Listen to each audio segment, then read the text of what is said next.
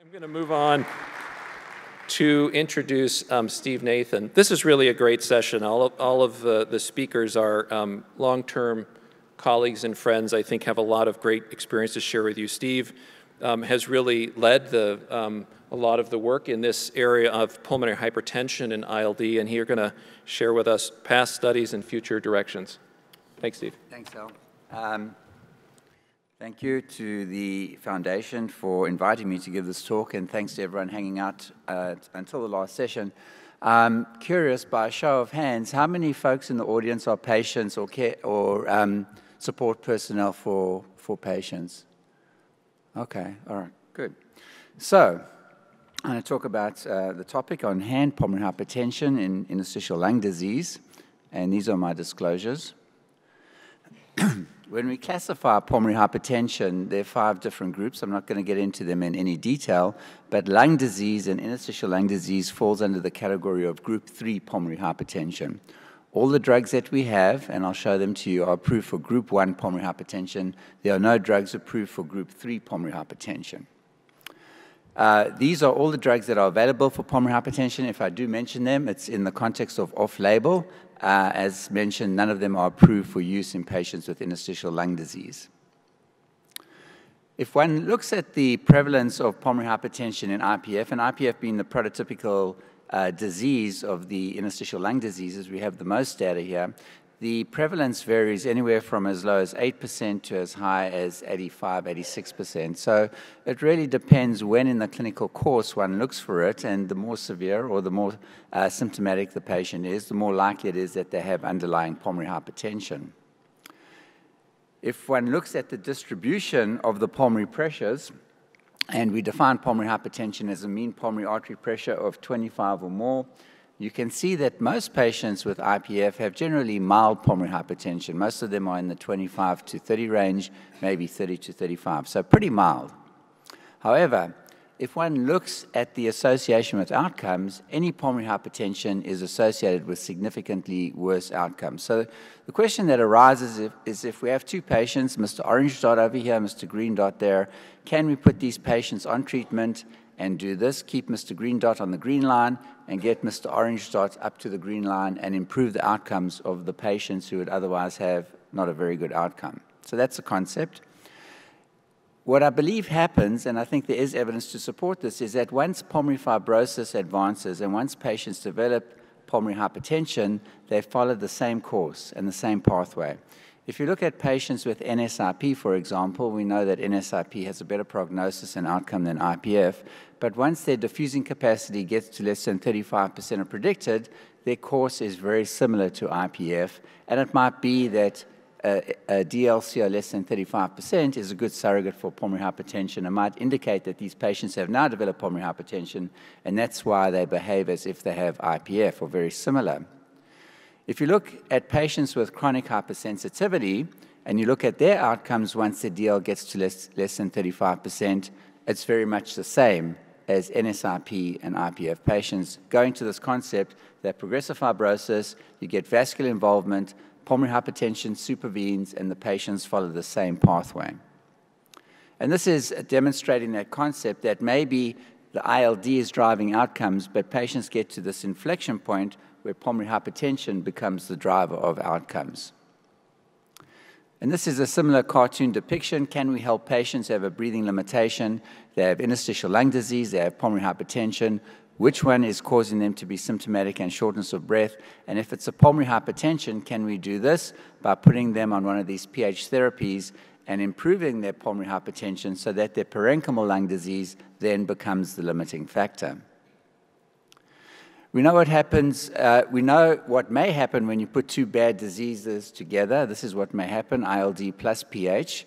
It's this gentleman meeting this gentleman here. And so the outcomes are not very good when we put both of these together, and I've shown you that already. These are all the drugs that are approved for pulmonary arterial hypertension, so it becomes very tempting, very appealing, almost seductive to take these drugs and give it to patients with ILD, IPF who have pulmonary hypertension. So the question is, should we improvise in ILD-PH with these therapies? And one has to be careful when one improvises because someone can get hurt. the horse could break a leg, for example. I don't care about the guy doing the handstand. He's doing that volitionally. So one always has to be careful. Sometimes things that make intuitive sense don't pan out. Caveats to empiric therapy. Theoretically, you can worsen VQ mismatch, worsen oxygenation, pulmonary veno-occlusive disease, I'm not going to get into, but if there's fibrosis around the vessels on the venous side of the circulation, you can cause the dam to back up by putting them on a drug that increases the RV output. So PVOD-like lesions can occur in interstitial lung disease. Similar concept for occult heart failure. And then I think what we're learning is that if you have extensive parenchymal lung disease, it might not be a good idea to dilate the remaining pulmonary vasculature. So I'm going to show a couple of tables of some of the studies. Most of these have been small, open label, retrospective, that have been done targeting the pH of ILD. I'm not going to talk about them all. I have them color-coded very nicely. Green is good, pink or red is not that good, and orange is equivocal. So there's some of the studies. You can see the numbers are pretty small for the most part. A lot more red there, a little bit of orange, some green. So it's really uncertain in terms of whether or not we should treat. I'm going to talk about the STEP IPF study. This was one of the 3 studies done by the NIH IPF network, which I think provides some kind of proof of concept. STEP was a study looking at sildenafil in patients with IPF, with the main inclusion criteria being a DL less than 35% of predicted, so once again enriched for patients who have pulmonary hypertension. The primary endpoint after 12 weeks was a 20% increase in the walk distance. Based on this, this was a negative study. However, if you look at some of the tables from the New England Journal publication, there are a bunch of secondary endpoints that did appear to be trending positive or statistically significant in terms of quality of life, oxygenation, diffusing capacity, and mortality. There was a small signal, although not too much was made of it in terms of the mortality difference, 4 deaths in the sildenafil arm versus 11 in the placebo arm. And the p-value, once again, the numbers are very, very small, p-value of 0.07.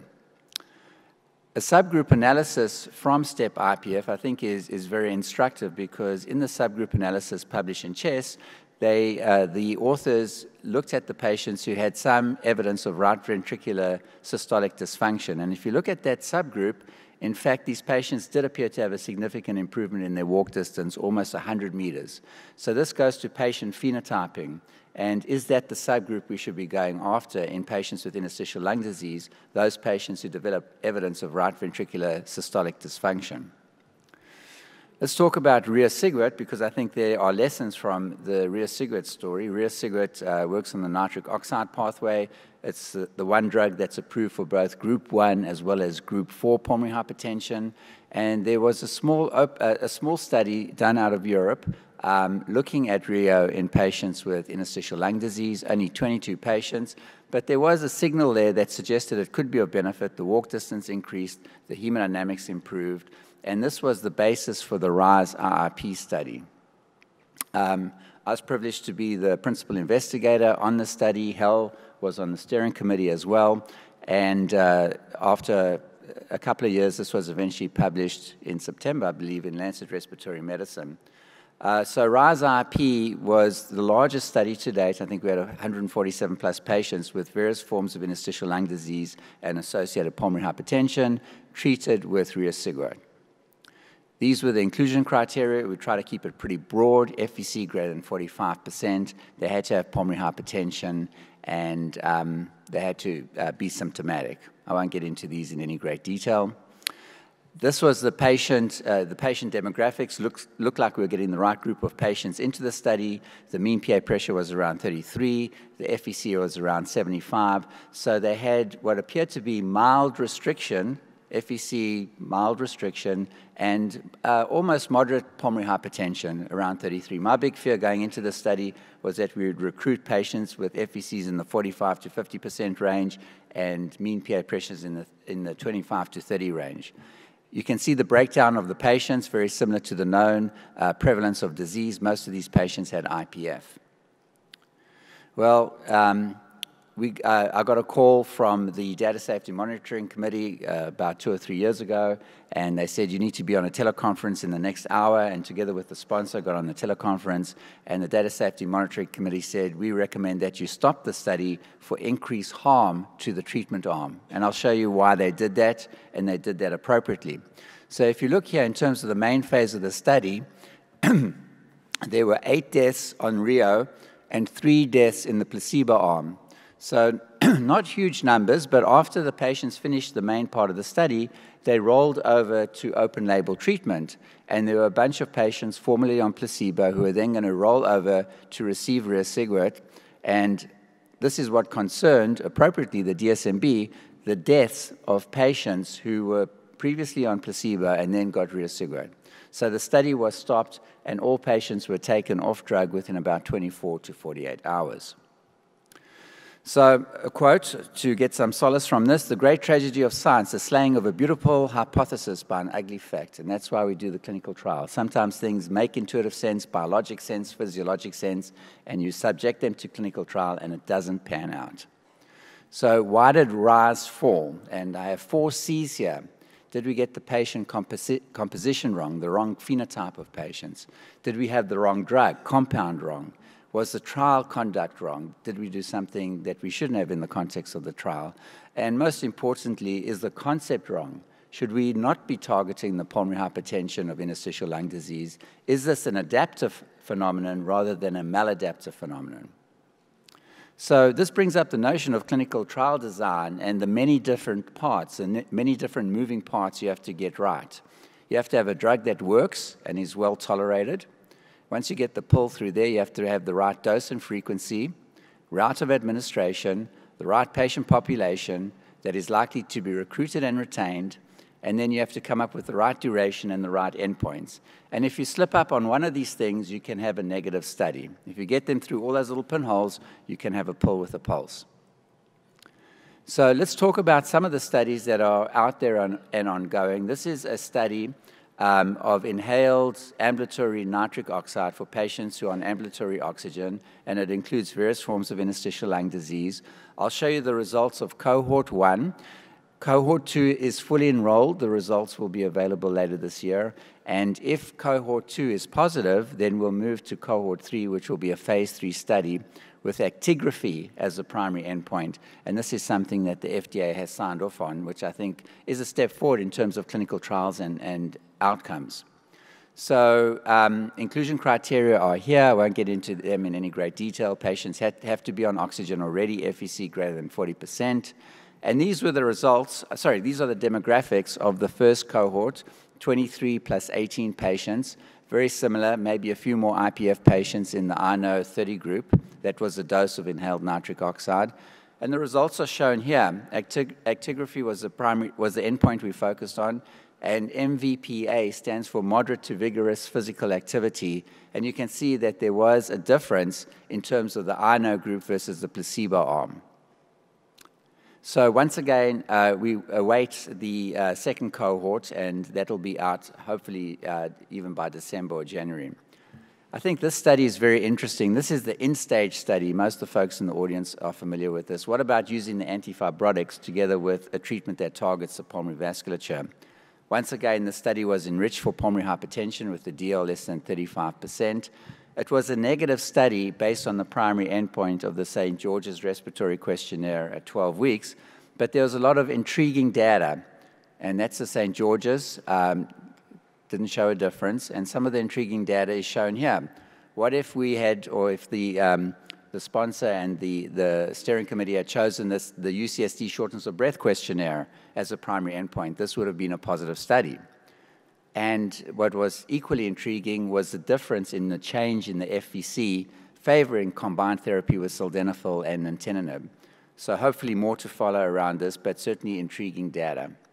And there was a biomarker that showed that treating the pulmonary hypertension with sildenafil did make a difference through the NT-proBNP, or the BNP rather. Other ongoing studies, there's a similar study ongoing with sildenafil and pirfenidone. We hope to get a readout of that later on, I think late 2020. So there's some excitement about that. in terms of what that might show. It's going to be a longer-term study, more patients, and so hopefully we're cautiously optimistic that we'll get a good result from that. The INCREASE study, I think, is a very important study. This is using inhaled treprostinil in interstitial lung disease. This is and will be the biggest study to date in group 3 pulmonary hypertension. It's fully recruited, and we hope to be able to present. The results should become available first quarter of next year, and we hope to have a presentation at the ATS. So look out for that. I think that potentially could be a game changer one way or the other. If it's positive, that'll be fantastic for everyone, especially the patients. If it's negative, we're going to have to rethink this whole concept of treating pulmonary hypertension in interstitial lung disease. We've shown the baseline characteristics from the INCREASE study. It looks like a good group that we have there. You can see the distribution of the different diseases, more moderate restrictive physiology, but good PA pressures, the mean PA pressure around 37. So cautiously optimistic we'll get a good result from this. So what are the chances to demonstrate that treating pulmonary hypertension in the context of interstitial lung disease will be of benefit? This next quotation kind of sums up where I'm at. Some problems are so complex that you have to be highly intelligent and well-informed just to be undecided about them. And I don't pretend to be highly intelligent, but the more you discover about this, what seems like a relatively simple concept, the more complicated it becomes. So thank you very much for your attention. Questions later. Yeah, thanks, Steve. We have time for a couple questions.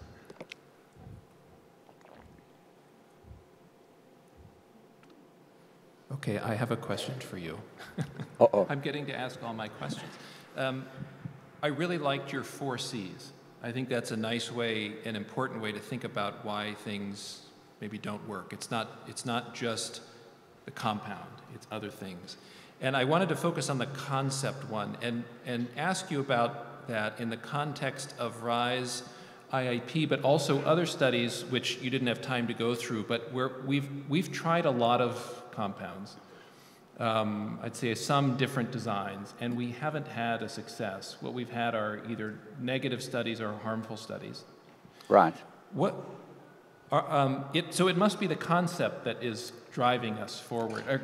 Can you speak to that? And are we, I mean, it does make sense that it should work, but when do we, how do we think about that given the big investment and time and patients' time? Yeah. How do we think about the One of my favorite all-time movies is Rocky. And every time Rocky got hit and went down, he got back up. And sometimes I feel like Rocky doing these clinical trials. But I get some comfort from, if you go back to IPF, and I actually had a slide showing this, how many negative studies did we have in IPF before we had the positive studies? We can go back and look at all, Tanacept, Gleevec, ACE,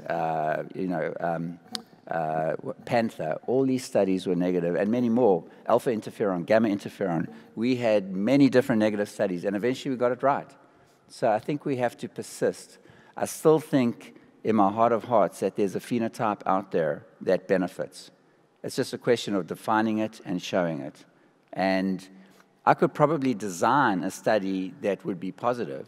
We could take patients with mild IPF who have mean PA pressures of 45 or 50. That'll probably be a positive study, but we won't recruit. That's a rare situation. So when we think about these clinical studies, we have to try and enrich for success through the phenotype, the endpoints, but we also have to make sure it's a recruitable study as well. Thanks, Steve. That was a good answer. Back of the room. So hypoxemia is a great driver of increased pulmonary vascular pressures, and to what extent is that the elephant in the room that we don't have a biomarker for and are not measuring? I think we're getting better at picking up hypoxemia earlier, treating it with supplemental oxygen. When we did a deep dive into the data from RISE IIP, one of the things we focused on was, well, are we increasing VQ mismatch in the group who got RIA, and that's why they did poorly. But we could really find no evidence of that. We had serial 6-minute walk tests, and all the patients desaturated significantly, whether they were on placebo or Rio. There was no evidence that Rio increased VQ mismatch. So certainly hypoxemia could be playing a role, and likely does. I mean, sometimes we measure pulse ox or forehead probes, but that doesn't tell us about regional hypoxemia within areas of the lung, and we might not be fully appreciating the role that hypoxemia has to play. So, but it's much more complicated than just hypoxemia. There are other elements certainly that contribute to the pulmonary hypertension. Because I was thinking of nocturnal hypoxemia also. It's possible, but I think we had more or less equivalent groups in RISE IIP, so I don't think that's an explanation for it. And I think that is something that perhaps is underappreciated, that we need to be looking out for more, just in terms of our holistic care and management of patients with ILD. Thank you. Thanks. Great. Thank you, Steve. Sure.